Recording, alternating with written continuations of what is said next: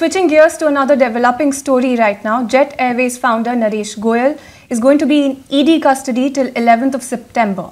Now, Goyal was produced in court today in a bank fraud-linked money laundering case.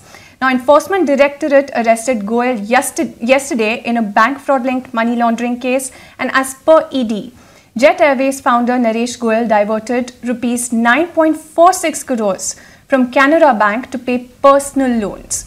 ED also said that his daughter Namrata Goyal's production house also got money from Jet Airways accounts to pay salaries as well as other commitments.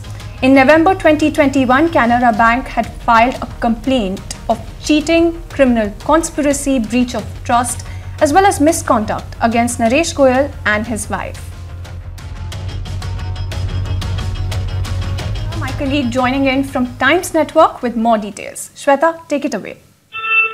Well, significant development has taken place where the ED has sought the custody of Mr. Naresh Goyal till 11th of September. Now, this is important to see that the custody has been given for 10 days, but with this, few prominent allowances has been given. As such, the accused, in the case, is getting the medical bed, his medicines, as well as he's allowed to have home food and he can meet his lawyers. Now remember, in this entire case, the Canara Bank was the complainant from BKC, through which the CBI had registered the offence, and over to CBI's registration of offence, Enforcement Directorate carried the probe ahead, and in their investigation yesterday around 11 p.m, that's on 1st of September, they announced that Mr. Goyal has been put under arrest under various sections of PMLA as well as under various sections of IPC.